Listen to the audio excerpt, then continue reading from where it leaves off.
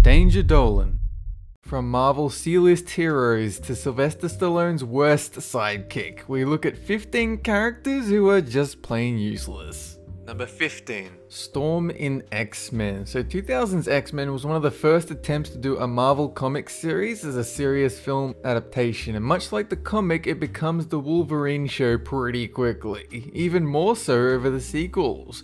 Because of this, a lot of the other awesome mutants get pushed to the sideline. Cyclops is mostly just a jerk, Jean Grey is a bland love interest, and Storm is just there for the ride. Given no character development and only getting to fight Toad in the first film, Storm spends the film standing in the background and occasionally offering up some terribly written dialogue. While not annoyingly useless, Storm is more of an underused badass that deserved better. Number 14. Zam Wesell in Star Wars Episode 2 Attack of the Clones. The Star Wars prequels are filled with useless characters, and Zam is one who doesn't get mentioned enough.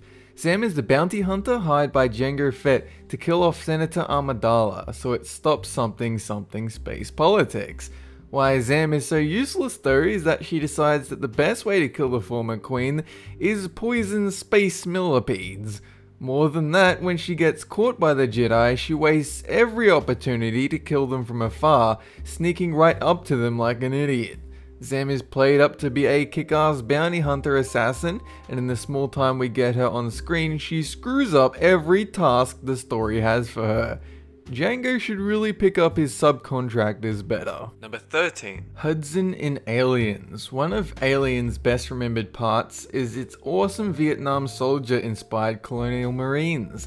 Touted as the baddest mofos in space, Hudson spends the whole first half of the film mouthing off about it in every line he has. But when the Xenomorph threat attacks though, the true Hudson comes out. A coward who talks big but is about as useful as the cat from the first Alien film. Having a breakdown and spending the rest of the film talking about how they're going to die, making his famous Game Over Man rant. It says something when even your action figure is permanently terrified. Although while Hudson is a useless soldier, he is great comic relief, and in that way does redeem himself to the audience because he is hilarious for every second he's on screen. Number 12. Black Widow and Hawkeye in the Avengers. These two are both an issue mainly because of the characters that surround them in the Avengers. Black Widow and Hawkeye are incredibly skilled, talented, and can hold their own in a fight. But from a story point of view, they don't really do all that much. This is mainly because the main villain needs to be more powerful than Iron Man, the Hulk, Captain America, and a mythical Norse god in order to be threatening. In comparison, Hawkeye shoots arrows and Black Widow shoots bullets while doing martial arts. Neither would stand a chance against a strong villain on their own, and really, how good is an archer going to help the Hulk? We see this in the Avengers as well, when Hawkeye shoots a bunch of arrows at Loki, and none of them do anything, because arrows don't beat superpowers. Hopefully they will get more useful in future Avenger adventures. Number 11. Elektra and Daredevil. Yes, we are picking on the Marvel heroine again. Looking only at Daredevil, Elektra is totally inept and exhausting as a character.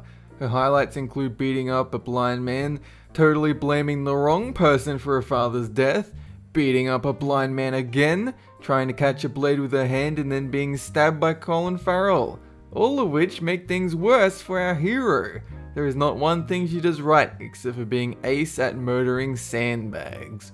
We promise this is the last time we'll bring that up, for now. Number 10. Ruby Rhod in The Fifth Element. Chris Tucker has a reputation for being just a tiny little bit annoying, and this is the role that really earned him that reputation. Ruby comes out of nowhere in the film, suddenly thrust upon us as an over-the-top media personality and a clear opposite to our hero Corbin Dallas. The two butt heads and comedy ensues, or at least it should. As a comic side character, Ruby is hit and miss, and the misses are mainly to do with the fact that he keeps making everything worse. Constantly repeating Corbin, Corbin, Corbin a million times over, and screaming when anything happens. Ruby freezes up and basically has to be carried in Bruce Willis's muscular action arms through the plot, making their relationship painfully useless. Number 9. Sam Witwicky in Transformers. Never has such a bad series of films made so much money. Look at Michael Bay's eyegasm of robots of explosions, it's pretty impressive. but seeing Shia LaBeouf's looking confused and slack-jawed for 3 hours is not. Sam really shouldn't even exist in these films. We have giant transforming robots, and we spend 80% of the story dealing with whether or not Sam will get laid. Because that's what we all paid to see in our fighting giant robot movie. Shia LaBeouf plays the character with all the charisma of a damp cloth. Never carries across any indication that he or his actions are important to the overall war. In the fight against the Decepticons, Sam is as useful as a transformer that turns into a toaster. Number 8. Cindy in Commando. Schwarzenegger's powerhouse of 80s action has a lot of good points. Cindy is not one of them. A character like many others in the dark time of female action sidekicks that is relegated to screaming a lot, awkwardly trying to help but making things worse. She screams, she kicks, and she whines her way through the film, being upstaged by child-aged Alyssa Milano. This exemplified perfectly when she tries to bust Schwarzenegger out of a police van with a rocket launcher. Getting confused, she aims the mighty weapon backwards and manages to blow up the city block behind her. Although she does work out to turn it around and fire at the van this time. Number 7. Willie Scott in Indiana Jones and the Temple of Doom. Like Cindy, Willie suffers the same fate of being a mouth on legs that will make you want to open the ark and have your face melted off, then have to listen to her for one more minute. Someone thought it was a funny idea to team up one of the world's bravest adventures with a jewelry-obsessed, insect-fearing singer. How Indy put up with it through the whole film was a miracle. Playing up the fish out of water aspect of her character, the singer has many moments of shock at the foreign culture that she is confronted with. Constantly complaining about how disgusting everything is around her, like her elephant smelling, the insects in the jungle, and fainting when she's served chilled monkey brain for dessert. Okay, maybe that last one is a little bit disgusting. Number 6. Bella in the Twilight Saga. Twilight plays the dual role of being one of the most incredibly popular film series and also one of the most loathed and derided in recent memory. One such reason it gets so much criticism is the output of its protagonist. Bella doesn't take an active part in anything. She is whisked away into this world of sparkling vampires and shirtless werewolves, constantly being encompassed by the character's actions around her, and not really taking any actions but to be upset about Sparkle Guy and Shirtless Guy doing something. Bella almost is the monster movie equivalent of Sam Witwicky. Both are bland teenagers caught up in a secret battle between fantastical forces.